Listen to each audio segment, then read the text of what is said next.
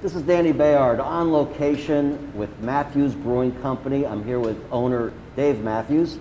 We've already spoke about we're CDC compliant, 6 feet apart. Okay to get rid of the mask? Yeah, let's take the mask off. Fabulous. I have to tell you, I was absolutely shocked. I got out an industrial complex here, and then suddenly I walk in, the aroma is absolutely fabulous. I find this stunning, all right, display of beers and of equipment and a beautiful seating area.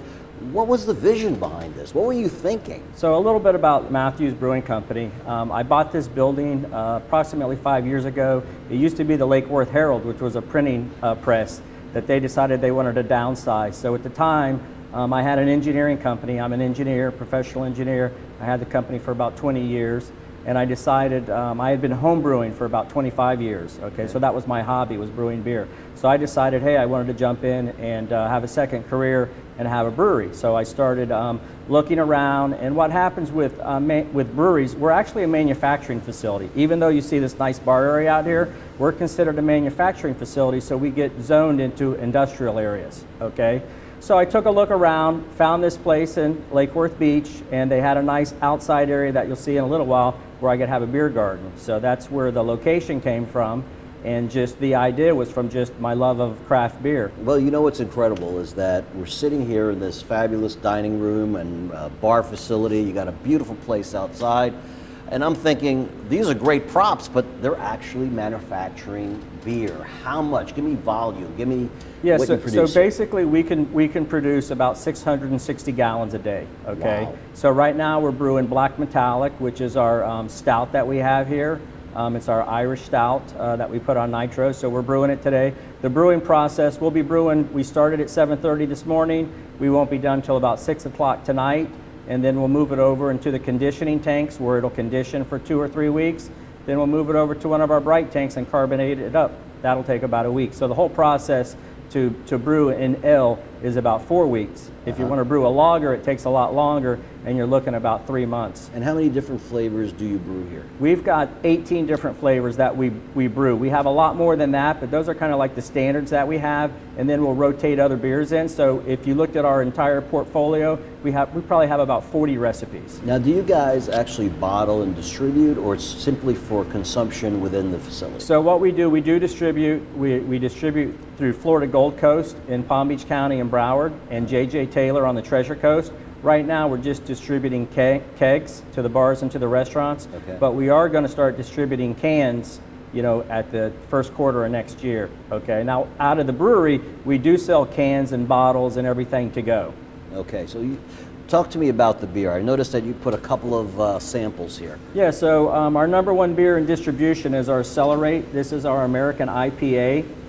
So that beer does really well for us. Kind of the new craze now are the hazy IPAs that kind of started in Vermont, and we brew a few of those. We've got Florida Haze, and then we have our Florida Hop Juice. Those are two good stellar beers for us. Now, for the layman, give me what IPA means. So IPA means Indiana Pale Ale. So that means it's a little stronger than a regular Pale Ale, than a regular beer. So what's the percentage comparison? The percentage with the IPA, that's at about 6.9% alcohol, and just a Pale Ale is typically around 5.5%. Okay, so about 25, 30%. Yeah, so it's actually a little bit more hoppier too when you go to an IPA. A little bit more kick. So, however, you know, they've done a lot of studies, and 60% of the people, when they sit down at a bar stool like this at a craft beer place, they are ordering an IPA. So you're going to see every craft beer place have, you know, they're going to have a stellar IPA. And where did the idea for is this a dining room? Do you serve food here? Yeah, so this is a tap room. Okay, so basically what I did, of course, is, you know, when I came up with the concept, I visited, you know, various breweries, various restaurants, and kind of come up with the concept that I wanted to have here. And then also I'm a, you know, a professional engineer, so I know a little bit about design and construction. So we built the facility as big as we could in the back, because that's where we have all our equipment back there. And then we have this you know, amazing tap room here that fits 117 people. What I wanted to do, because I was in an industrial area, when people came in here, I wanted to have the wow factor, which I think we have here. I got the wow factor just coming in here. And again, I can't stress, and you got to do this, the aroma of this place is delightful. And just the ambiance is so warm and inviting. I really dig it. So what I'd like to do is take our Club Braman members on a little tour. So if you don't mind, can you show us around? Yeah, let's do it. First, I'm going to show you our beer garden that we have out here. This is a 5,000 square foot beer garden where we have our bands play and we have our food trucks, and we actually have weddings and parties and birthday parties and so forth out here. So a lot of people, of course, like to be outside right now because of COVID, so we've got a nice area where people can come, they can bring their families, and we're also very dog friendly here. So we have a lot of people that bring their dogs and they like to hang out and enjoy themselves and have some craft beer and some local food from the food trucks that we rotate here. The next thing I want to show you guys is our tap room. So we have an air-conditioned tap room here, which has a lot of murals on here. A lot of people like to come in, look at the different beers that we have, sample the different beers, and again, it's kind of a relaxing atmosphere that we have here in our tap room. And then we also have live music that we have in here once in a while, and then we're also playing some type of music to entertain our customers. Next, I'm going to show you our brewing facility, which is our manufacturing facility where we're brewing our beers. We run the facility back here 5 days a week, so we're always brewing beer here. We're either brewing, cleaning, or kegging. So actually, cleaning is 90% of the process, brewing is about 10% of the process. So we're a full manufacturing facility here on brewing. We've got a 3-kettle brewing system, which is a 15-barrel system. We brew about 660 gallons a day. And we also have got a pilot facility where we brew our cask ale and our experimentals, which are about 2 barrels a day, which equates to about 62 gallons. Wow, what a facility. Dave, congratulations. I don't know which one I like best. The tap room, the outdoor, the brewery, it's all fabulous. Thank you, I appreciate it. And from engineer to brewer, and I understand Club Braman member, you got a BMW? Yep.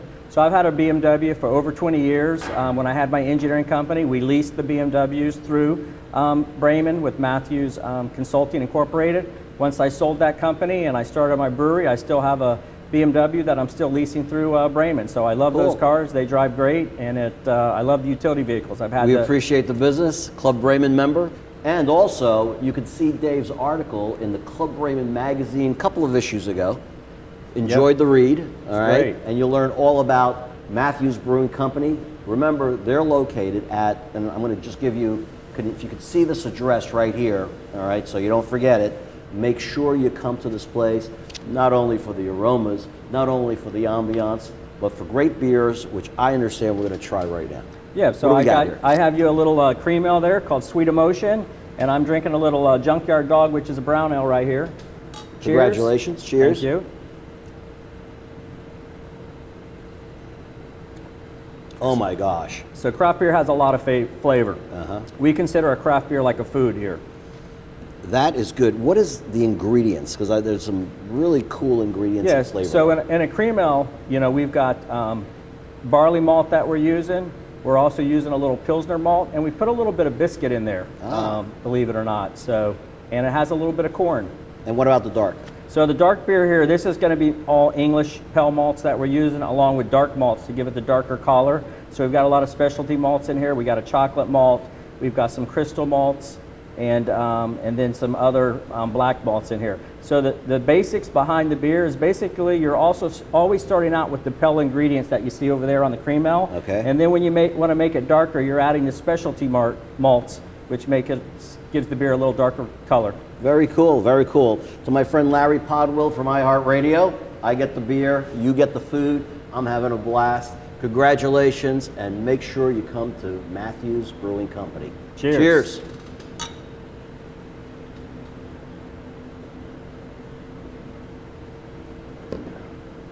It's a good beer.